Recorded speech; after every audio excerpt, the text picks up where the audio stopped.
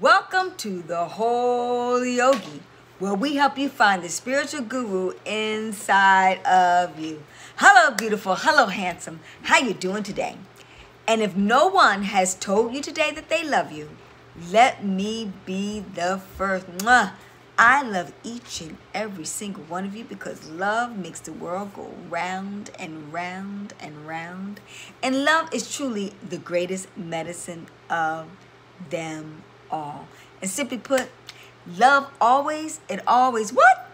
It always wins. So stay in light and love, and I promise you, you will have a winning life. So the message for today is we got Rosie. How you doing? Or Rozzy. How you doing? She wanted to know, based upon the word abracadabra, which the Hebrew origin of the word means you create with your word. And I like to say, you know, we say abracadabra doing a magic trick, and then it would whatever magically we want it to appear. So the reality of the situation is your word is your what? Is your wand. So that's if you know they swing the wand over something. Whatever we do, we speak into existence what we want to happen. So Rosie wanted to know, what can she do in order to switch and change things so that she can create, you know, magic in her life. She wants to, I think, acquire property from her in-laws, and her husband is in accordance with this whole type of experience. So they want to bring greater prosperity into their lives. Now, what I'm going to say, Rosie, or Rosie, I think it's Rosie, is that one of the key things is that what I suggest that you do is, if you want to speak into existence, it has to be, hopefully, you know, the in-laws want to give the land or property to you. What we cannot do with our magical words, or let's put it this way, what we should not do with our magical words is to enforce our dreams and our wishes on something or someone else that may not want to have that experience. One of the things that I would suggest you do, even though you may want it, and they may want to give it to you, we don't know the inside scoop, or maybe you do, but what you want to do is let divine will be done. Put it out there into the universe. You want to bring greater abundance to you, greater wealth and prosperity. And if that means that it will come through this property gift to you, then it will happen in that way. You may think that that may be your road to creating wealth, but let's say you find out, not to say this is happening, but I want you to give you an idea of the importance of what you really want. Focus on what you really want so you can draw that to you. You think that that property may bring greater wealth and abundance to you and your family and your lifestyle for you and your husband. But like I was saying, let's say the property may be, let's say, a faulty plumbing system, and let's say it is gifted to you, and the faulty it explodes, and then you have to pay all, and it becomes an albatross. It becomes a negative. It starts to deplete all your finances out of your lifestyle and things of that nature. You may have thought it was good, but it's not. So you got to be careful. Like the old saying goes, watch what you wish for, you may get it. What you actually want, you want more abundance into your lifestyle, right? You want more wealth. You want more prosperity. And if that is the case, then that's what you focus on. Don't focus on how you want it to come to you.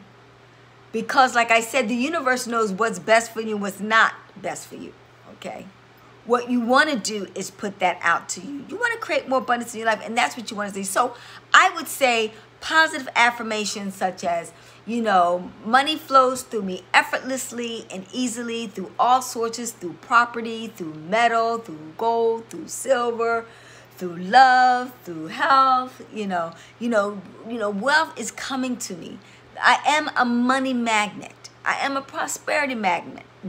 I am a wealthy magnet. I am an abundance magnet. Okay, wealth comes to me effortlessly and easily. And I accept it most humbly. And I'm grateful for the blessings that I get. This is very important. I can't stress to you, because a lot of people are wishing for certain things that looks can be deceiving, as they say, and they maybe end up getting something that's going to make them poor, then it's going to make them richer.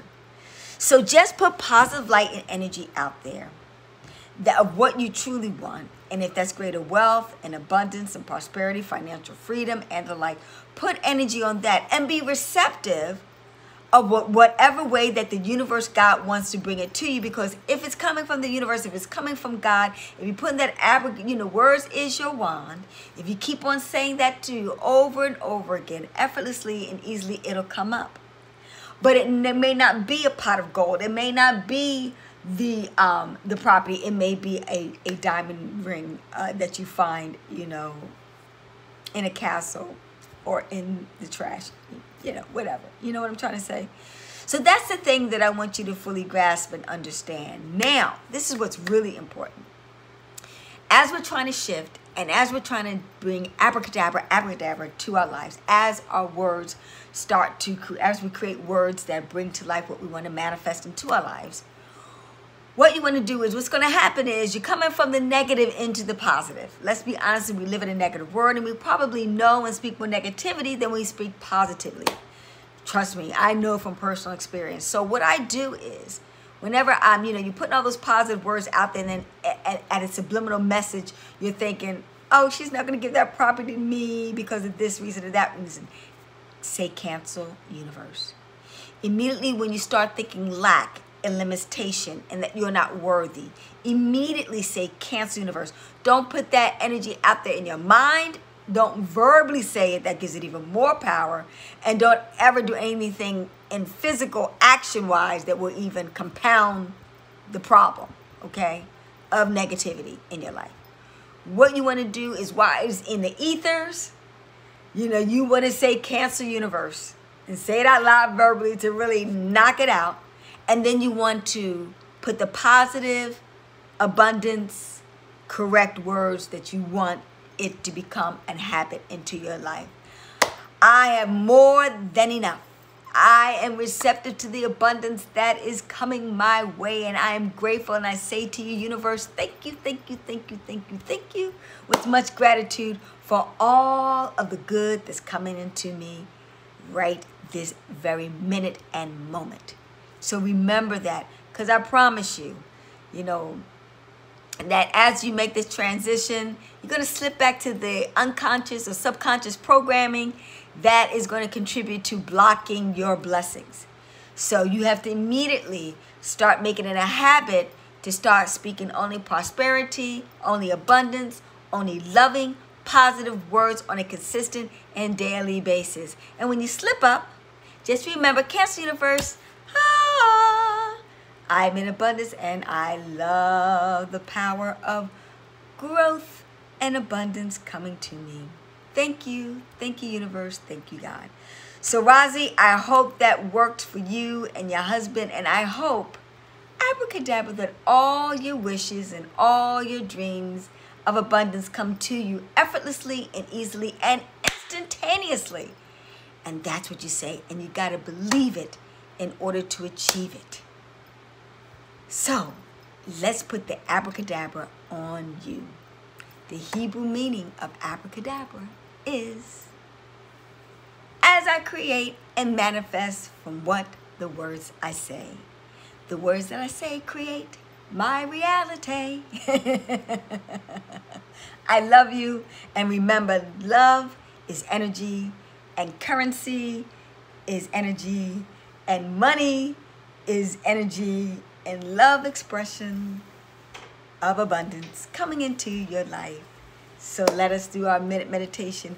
Thank you, universe, abracadabra, for all the wonderful abundance, prosperity that's coming into my life via the money, via the time, via the health, via the relationships, via the metal, property, all of those things, fur, jewelry, all the things coming to me effortlessly and easily. And I say thank you graciously and humbly, because I know that I'm worth it. I am worth it all. In America, we live in life, liberty, and the pursuit of happiness. But we know we're happy regardless, because we have everything that we need, since we're connected to the Most High. Peace, hetapu, namaste. Have a fantastic abracadabra day. Bye-bye now.